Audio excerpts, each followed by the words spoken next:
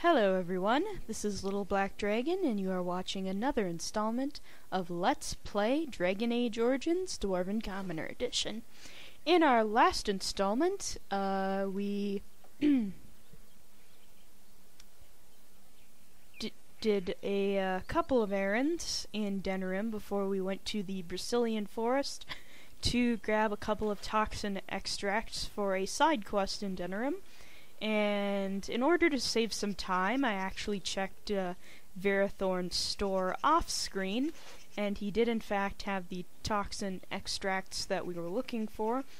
So we were able to do that, and I sold a bunch of our junk items in the meantime, which brought us to a total of 220 sovereigns, which is quite a bit of money. So that was very nice. What we came to accomplish was completed.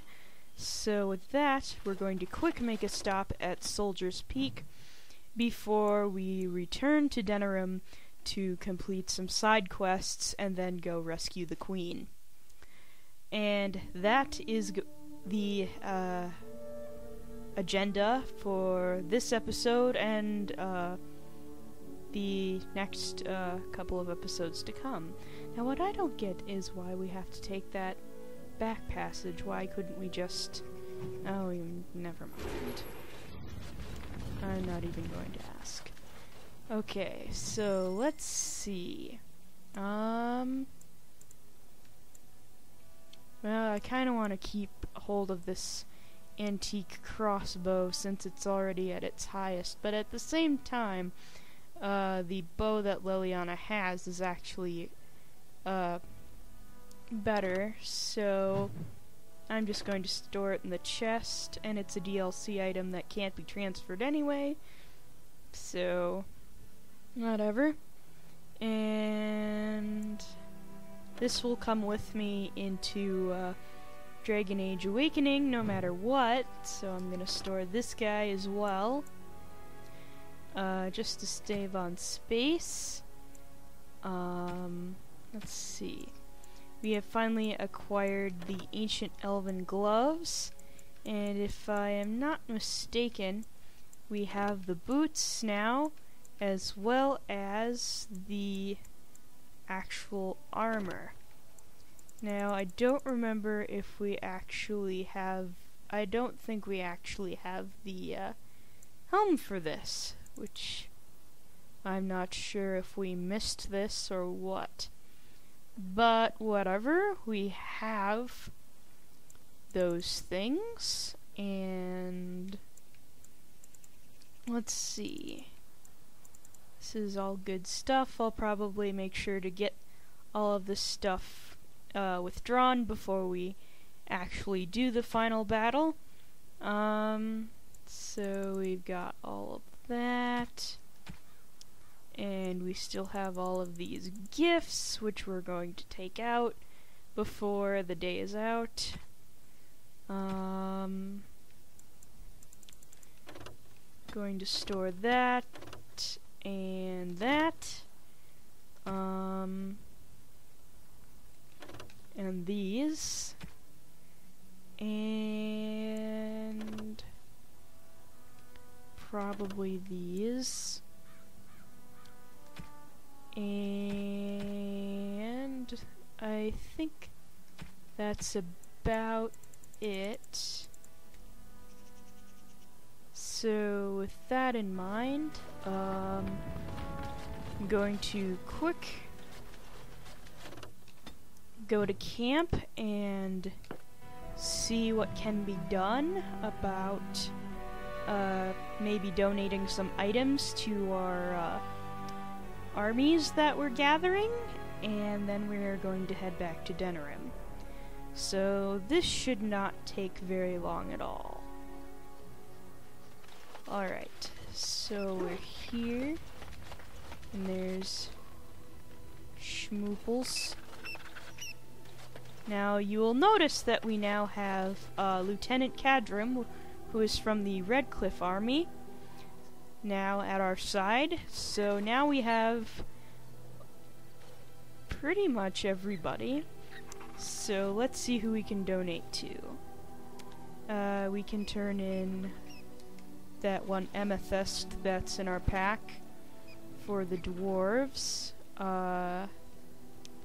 We can turn in runes for the circle, and I'm just going to give them all the runes since the runes we currently have aren't particularly useful. And this should make the mages a bit more potent in the final battle against the archdemon, which, for those of you who haven't played Dragon Age, we'll learn more about once we actually get there. So we can give stacks of death roots and deep mushrooms and elf roots and metal shards for the Dalish. And the last thing is we can actually give money to Arleman's Knights.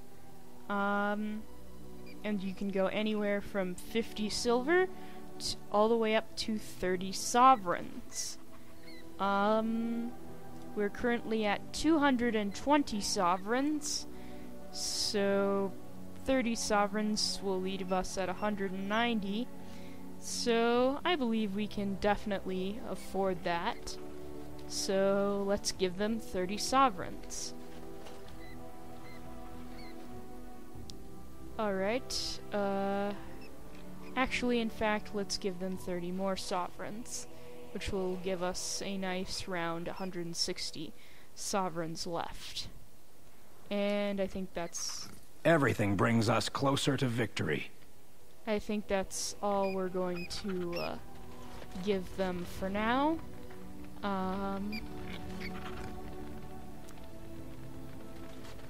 I think that's about it. I'm actually surprised that Ogren and a few others are not at 100% approval yet. This definitely surprises me.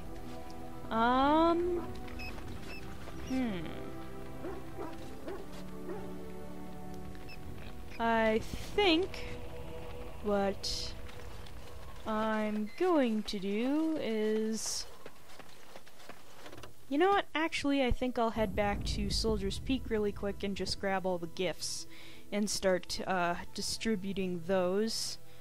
Or, actually, I have a better idea, actually. Now, you see, this can only be done in Dragon Age Origins, because I think I'm just going to save my regular gifts for when I get to Awakening.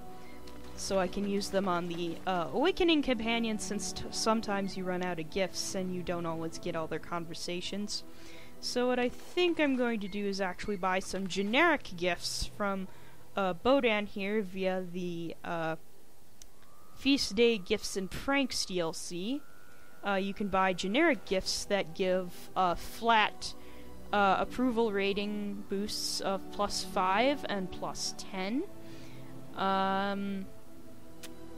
In addition to that, there are also pranks that give flat disapproval ratings of -5 and -10, and of course there's the actual signature gift and prank items that are unique to each companion, which are mostly there for jokes and fun and lollygagging and whatnot, although some of the items can actually be useful. But I've never really found a need for them, which is why I've never bothered to obtain them. But I have used the generic gifts, which are distributed because usually if a companion's missing like 10 approval points or something, I'll just fill out whatever's left with the generic gifts. So I'm going to talk to Bodhan and get that straightened out. Are you sure I can't interest you in this hat? A pair of earrings, perhaps? A cheese knife? Actually, I'd like to see your wares, Bodhan. I'm sure you'll be pleased with the goods my boy and I have collected, and with your discount.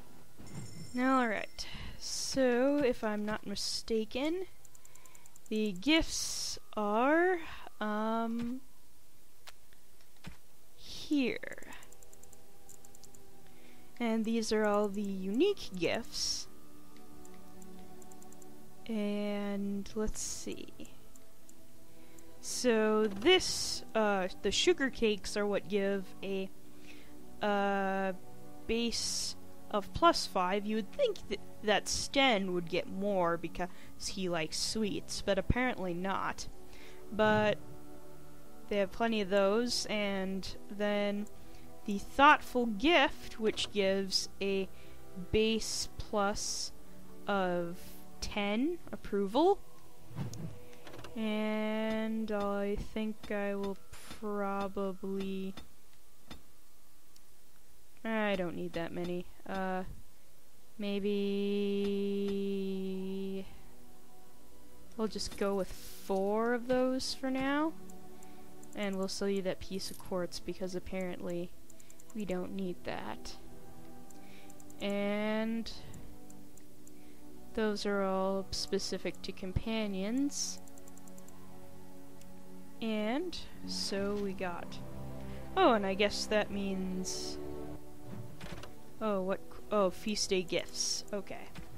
And the one we haven't completed is Feast Day pranks. Let's see.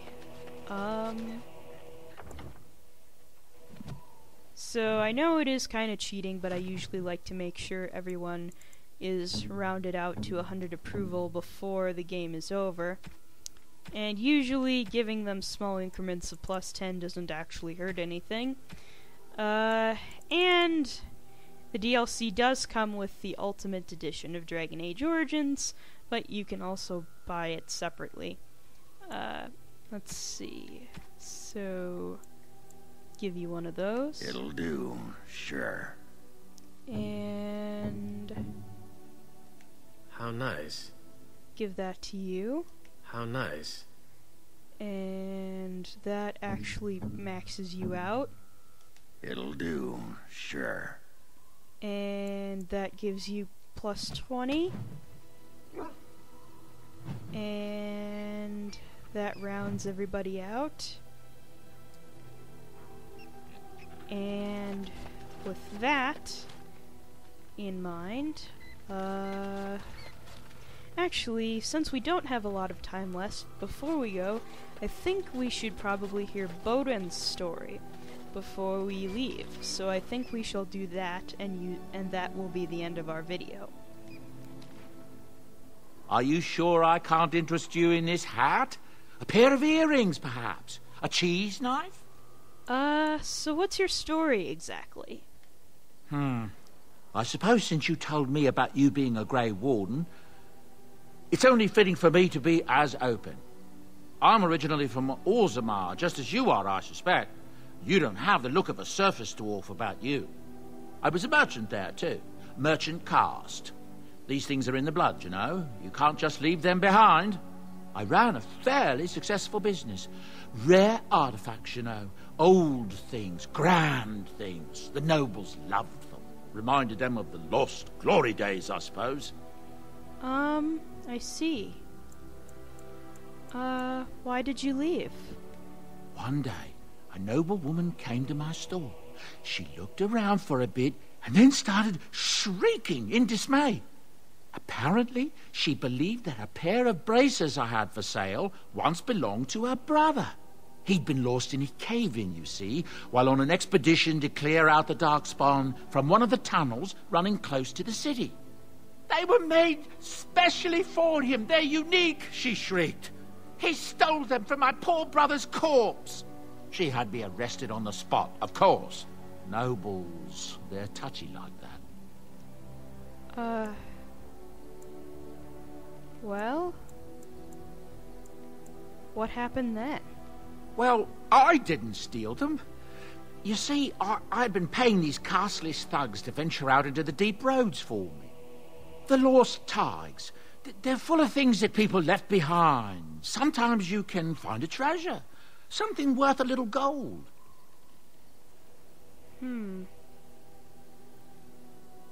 Well, I suppose it's better to do something with them than leave them to rot. That's exactly how I see it. The noblewoman, she wasn't too happy with the theft of her brother's braces. I don't know what they planned for me, and I didn't want to find out. Bribed the guard that was watching me and took off for the surface first opportunity I got. Never looked back. I suppose that makes sense, and honestly, being a casteless in Orzammar, I wouldn't think much of, well, that person was dead and in the middle of the deep roads, and there really wasn't any way of knowing who that person was anyway, unless you could somehow find out and actually wanted to find out about a pair of bracers. I mean, really, would you even care at that point? But it's understandable that this noblewoman would be upset about it, but having him arrested over it, I mean, I feel like they should have actually talked to him about it and actually went about to prove that was actually her brother's bracers instead of, you know, just taking her word for it. But, whatever. Either way, it was a fascinating story. Thank you. You're quite welcome. Now, is there anything the boy or I can get you? Well, you didn't mention your son in your tale. Ah, yes. I'm married to a fine woman back in Denerim, it's true. She'd give me a son if she could, but that's not likely to ever be. Sandal here, I found him in the deep roads years ago. Abandoned, I think, and he was never quite right in the head. I took him in, and I brought him with me when I came here to the surface. He may not be my blood, true, but I think of him as one. We left Orzammar. That's right, boy. Maybe one day we'll see it again. Wow. I suppose, blood isn't all that important. That's how I've always felt. As long as he's happy, so am I. It's not as if I don't benefit, mind you. Turns out the boy's a natural working with enchantments. He might have even been lyrium-addled. I never thought of that before, to be honest. Happens sometimes. He can work an enchantment into just about anything, however, given some time. Could probably open his own shop, if he knew how. Enchantment. Well, he does seem to enjoy it, at least. Yep. But where do these goods come from? Certainly not the deep roads. Look, we don't rob people, all right? We don't take things from people that need them. The things in the Law's Tides, what good did they do lying there? I brought them back to Orzammar, where people could look at them and remember. It's not all that different up here. There are places long abandoned by the humans everywhere. Even more now with the Darkspawn coming. What do you mean? People flee from the Blight with good reason, but they forget things. Things with value and meaning. They leave them behind because they're frightened and desperate. And sometimes, my boy and I, we find our way to these places before the Horde descends, and we save these things. I take them away so the Darkspawn don't get them. Is that so bad? They destroy everything they touch. Well, actually, I have to agree with you there. I suppose it's better than having the Darkspawn take it all. That's what I tell myself, too. Ah, these are dark times indeed. Dark times, my friend. All right. Well, I should go. Of course. Good fortune to you and yours. Goodbye. All right, well, that's Bodhan's story. And we are way over the time limit, so I'm going to cut the video off here, but I will see you all in the next installment of Let's Play Dragon Age Origins, Dwarven Commoner Edition. Thanks for watching.